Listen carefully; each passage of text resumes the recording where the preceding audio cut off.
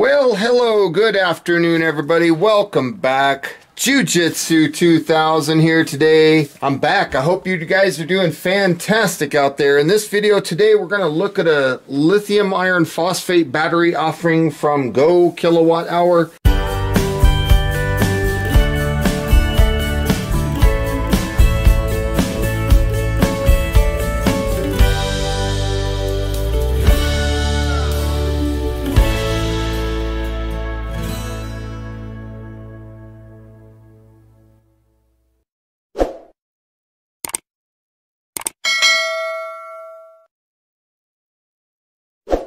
This is a 100 amp capacity battery, and I'm very excited to show you what this battery is. So on the packaging, there's nothing really special, just some shipping labels. So without further ado, let's go ahead and open this up and see what's inside the package. Now, the very first thing that you see here are the M8 bolts.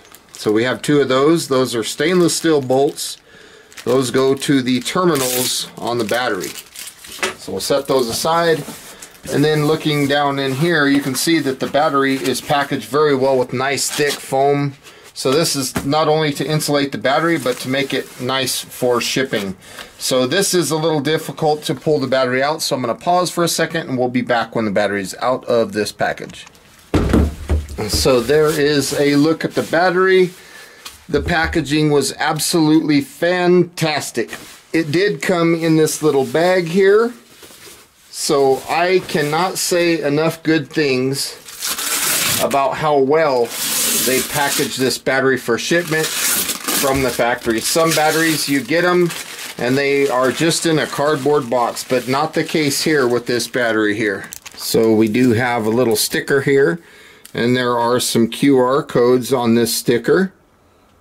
Gives you first step right there, second step right there.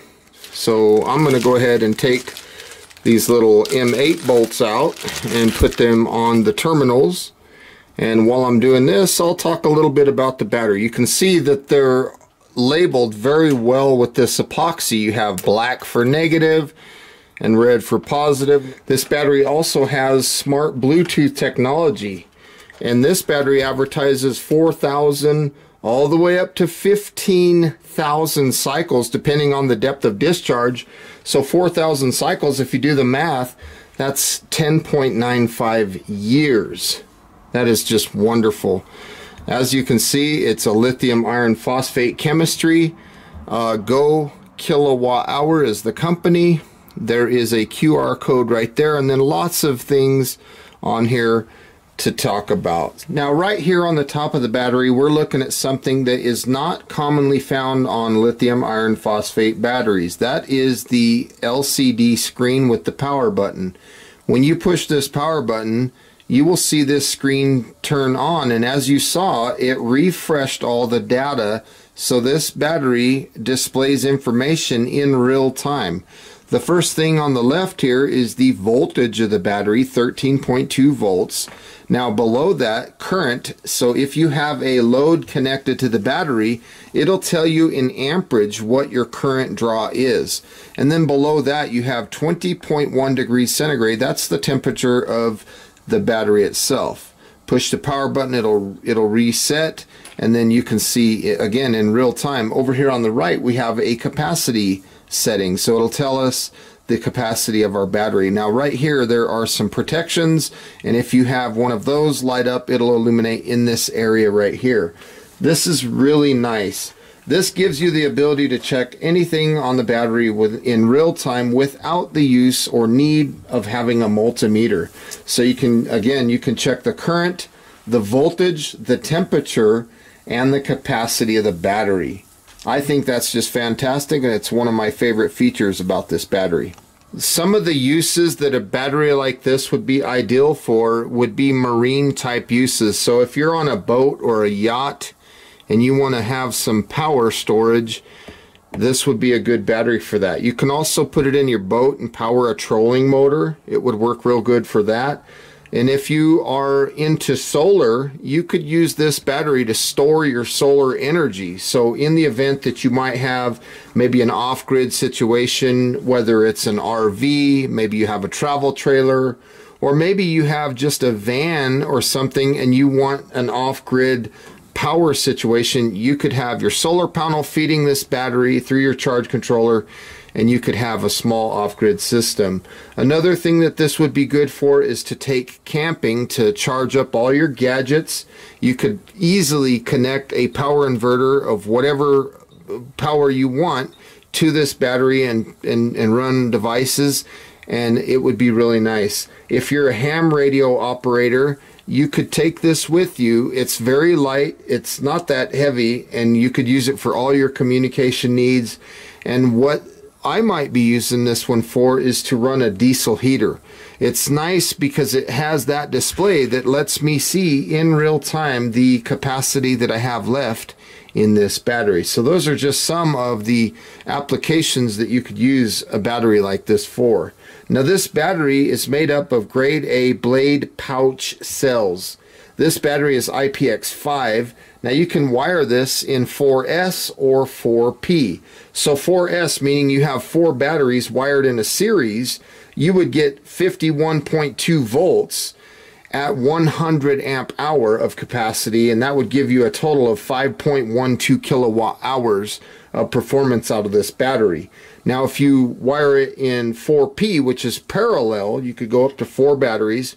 Then you would keep the voltage at 12.8, but you would increase your amp hour rating up to 400 amp hour. And again, the kilowatt hour would be the exact same. You'd be at 5.12 kilowatt hours. So I think that is just fantastic. Again, 12.8 volts, 100 amp of capacity, 1280 is the watt hour. So that's basically how big the gas tank is, how long this will run. So if you have a device that you're going to be running, say it's 200 watts, then you could divide that 200 into the 1280, and that's how you would determine the amount of hours that your 200 watt device would run.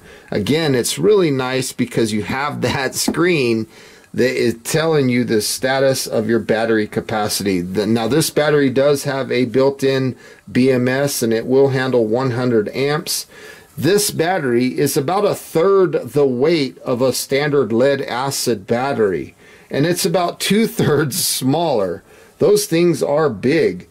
Now this battery has the ability to take the depth of discharge all the way down to 0. So this has 100% depth of discharge. Now I must warn you, if you're going to be drawing it down that much, you're going to get less cycles out of this battery. So if you're only drawing it down maybe halfway or something, you could get the most amount of cycles possible out of this battery. Now there's several protection systems that this battery has. That has overcharge protection, it has discharge protection, it's got management terminal protection, battery cell balancing on it, and it also has the ability to transfer data via data transmission. I think that is fantastic. The dimensions of the battery, it is 8.4 inches tall, 13.1 inches wide, and 7.28 inches deep. If we want to look at that in millimeters, it is 215 millimeters tall, 335 millimeters wide, and it's 185 millimeters deep. This battery weighs 24 pounds or 11 kilograms. Now I do have to warn you, this is not a starting battery, and it's also not a battery for golf carts. This battery can charge between 32 degrees all the way up to 122 degrees Fahrenheit. So in the event that you get below freezing, don't try to charge this battery. You can actually damage it. Now, if you're going to be charging this battery, there are 3 basic ways that you can charge it. The first way is charging it via a generator. The second way would be a wall outlet.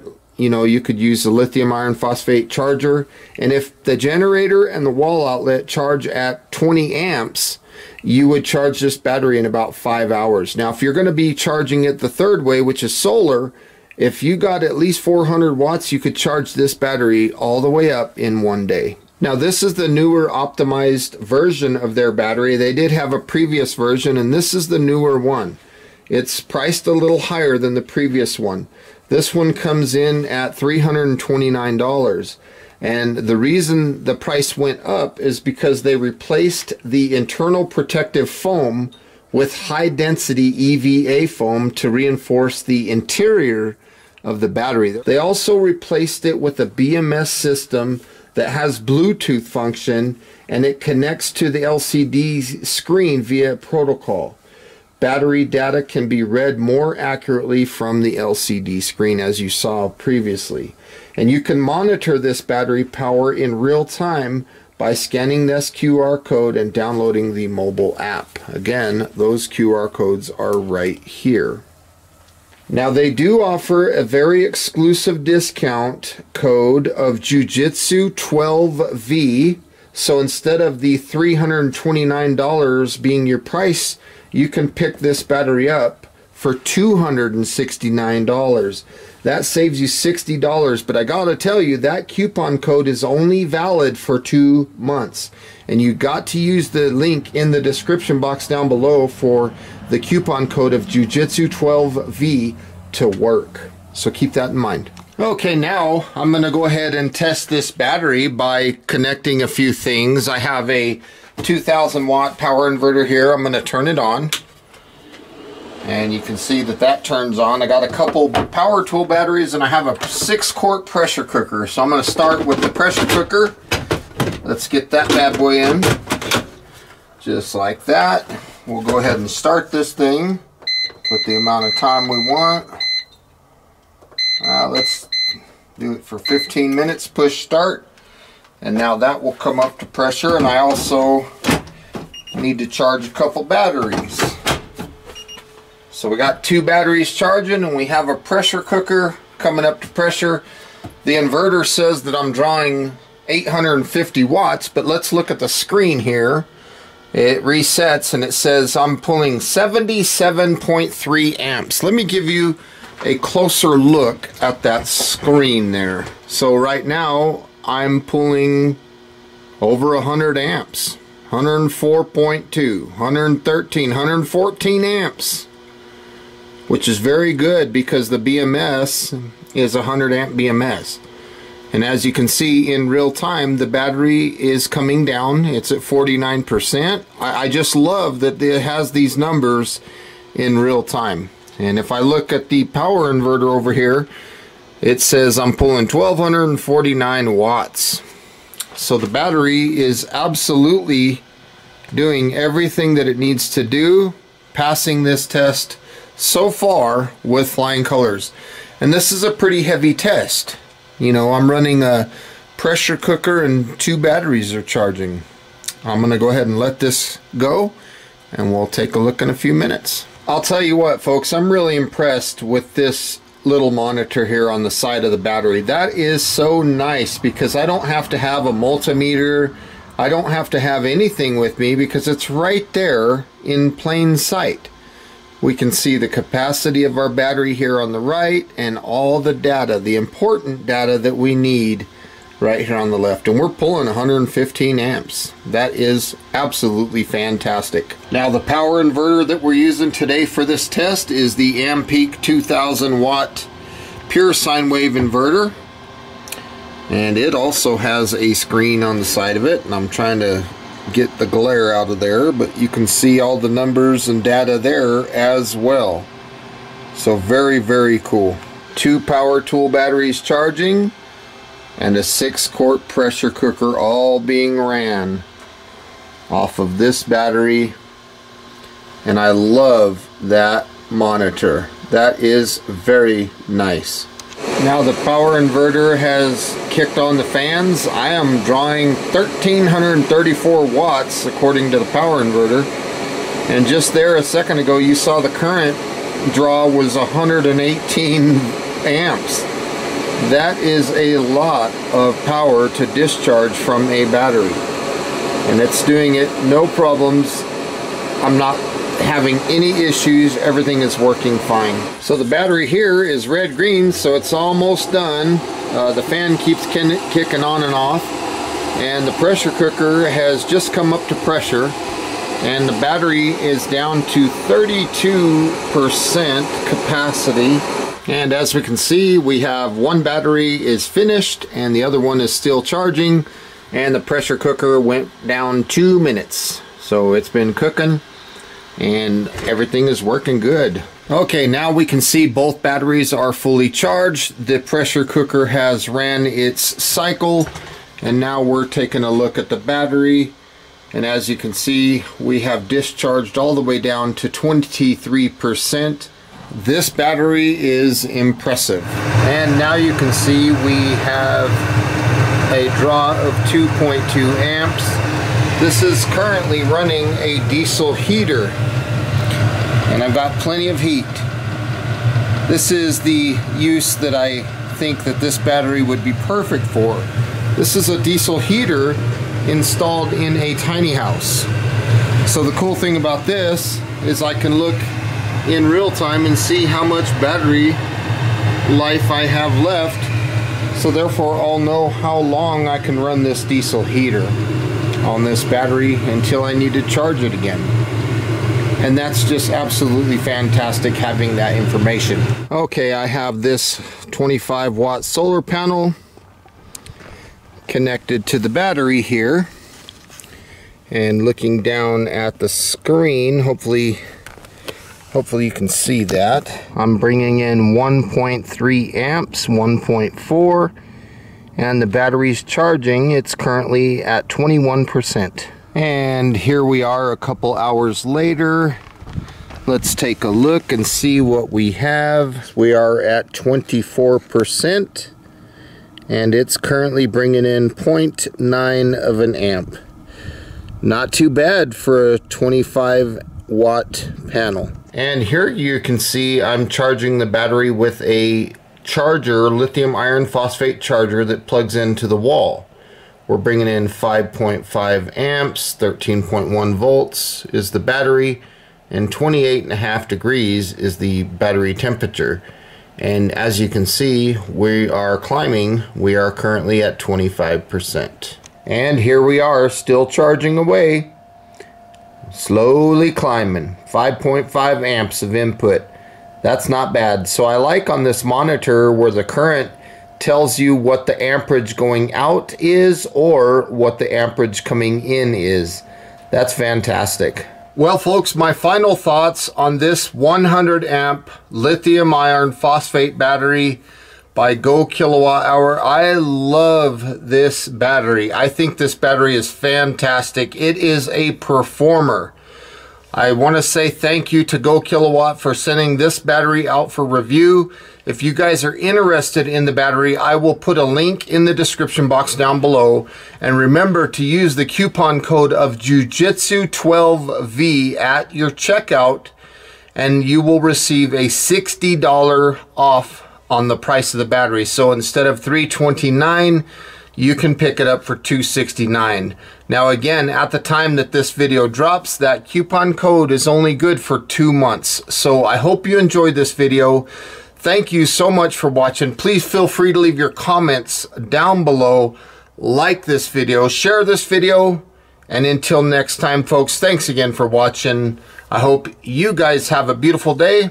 We'll see you on the next one. Bye for now, everybody.